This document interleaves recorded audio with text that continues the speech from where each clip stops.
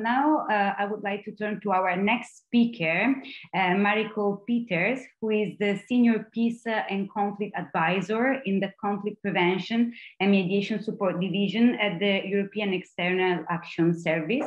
Mariko, over to you. Well, good afternoon, everybody. Thanks for the introduction, and thanks very much to the organizers of this Bologna Peacebuilding Forum for inviting me. And also, I'd like to compliment you for how you've sequenced all the speakers, because what I will now share is the perspective of a civil servant working in a governmental, international governmental institution, the European Union.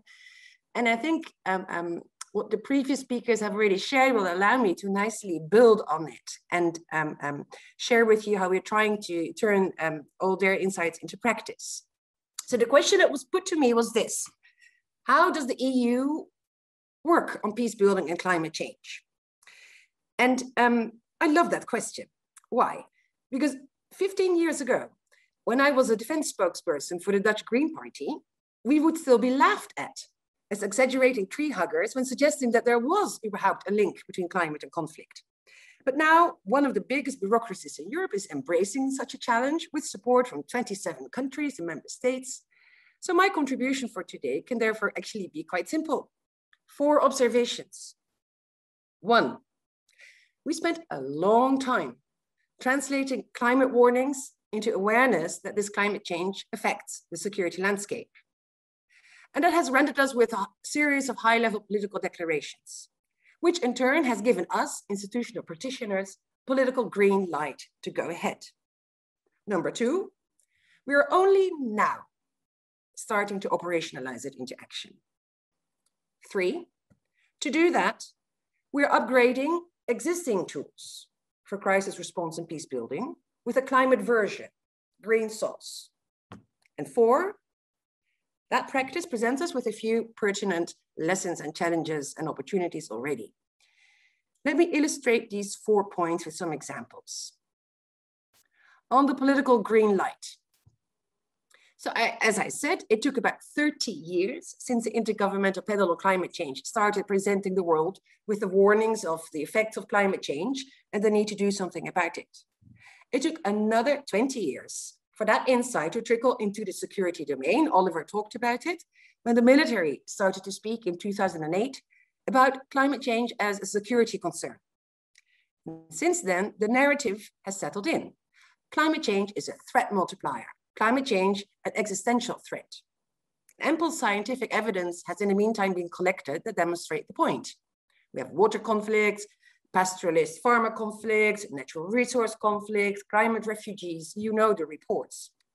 Of late, you've seen a flurry of council conclusions that reflect this. We have European conclusions on climate and defense, climate and diplomacy, climate energy and diplomacy. And these declarations have paved the way for big policy making. Plans like the EU Green Deal of the current Commission to cut gas emissions, to help slow down climate change with reduction, transition, adaptation, mitigation. We have adopted the new EU biodiversity strategy that will enable the EU to commit to restoring and protecting all world's ecosystems at the upcoming Biodiversity Conference 2021. We have the EU Forest Strategy, on which consultations, by the way, are ongoing right now online. We have, since last year, a climate and defense roadmap that aims to reduce the ecological footprint of military, because armies are the largest national single emitters. And lastly, to zoom in specifically now also on climate peace building, we have the new EU mediation guidelines that take climate awareness as a guiding principle for EU mediation support. So how are we operationalizing all these plans? Because that's all they are, plans. Well, if you think that 30 years was a long time for climate change awareness to land in security and peacemaking policies, think about how long the operationalization might take. To operationalize new climate security awareness into action will require an entirely different way of working. Instead of police reformers, we perhaps need to send hydrologists to conflicts. Instead of human rights trainings, we might need to instruct our diplomats and peacemakers on climate feedback loops and statistics. Our security, policy, development specialists need to learn how to collaborate with environmentalists. Wait, my battery is almost finished. And that requires no less than institutional reform. Institutional reform is a tough thing to do. Before joining the EEAS, I was briefly with the World Bank, and there the data crunchers have calculated that on average, in good situations, it takes about 40 years to do effective institutional reform. So the challenges are immense. If you're serious about addressing climate-related conflict, we need to be both realistic and find the acceleration button. What have we been doing so far? Well, at least there is a huge opportunity for coming into action. Within the EU, actually, there's never been more momentum. We are rolling out, as we speak, the biggest development cooperation budget in history for the coming 7 years, roughly 90 billion euros. As we speak, the delegations in countries around the world are drafting programming plans for how to spend the money. And 30% of that budget, 24 billion euros, is earmarked for climate adaptation and mitigation, of which more than half will land in conflict-affected states, who are the most impacted by climate change. And we are now busy conducting conflict analysis in all these countries to inform the programming, the program design, and are starting to factor in climate data and implications in these analyses. That should enable us to design more climate-sensitive conflict responses. We're also increasingly using climate and environment indicators in our early warning systems. Until 2 years ago, unlike EGAT, who's been in the middle of climate change already for ever since it existed, but with us, since 2 years, 2 years ago, climate was not even part of our early warning system. Now we have a handful of climate indicators and we're looking into integrating more.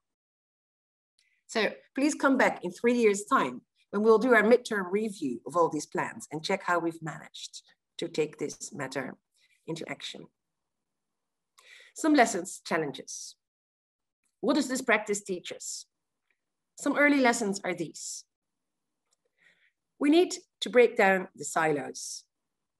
It seems so easy to say, it is so difficult to do. There is a massive gap between the climate, environment, development, security, and peace experts. Each, to take the EU as an example, each have their own commissariats, divisions, procedures, motives, triggers, knowledge. How do you get across? That requires people management, education, trust building, investing immense amounts of energy in coordination, new collaboration arrangements, knowledge sharing across disciplines. Teleworking helps. We sat in different buildings and countries. Now we connect through the screen as we do today. Second, we need to learn how to combine and use the relevant data and processes. Climate work, it has been said by my previous speakers, is very much science-driven, and peace building is very much about process facilitation. So climate people need to translate their data into user-friendly bits and learn about peacemaking processes. Peacemakers need to learn how to access climate data and get these to the right negotiation tables. The high-level international scenes, the communities in the field where the climate change already is manifesting itself in conflict landscapes. And civil society and think tanks like yourselves are often paving the way here. You need to continue to bombard us with reports and field stories of how you're already experimenting with this. 2 more challenges, if I may. How can we better turn resource conflicts into opportunities for peace? A recent example that I know of comes from Darfur, an EU-funded project, but in a pilot fashion.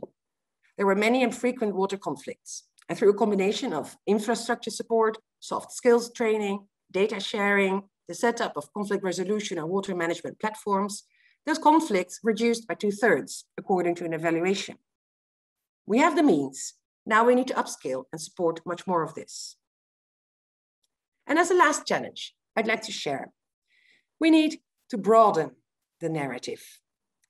Accept and navigate complexities and interconnectedness. Live up to those challenges with a communal perspective. We have to do it together. Because it's not only about security threats and multipliers. It's not only about carbon, temperature, water.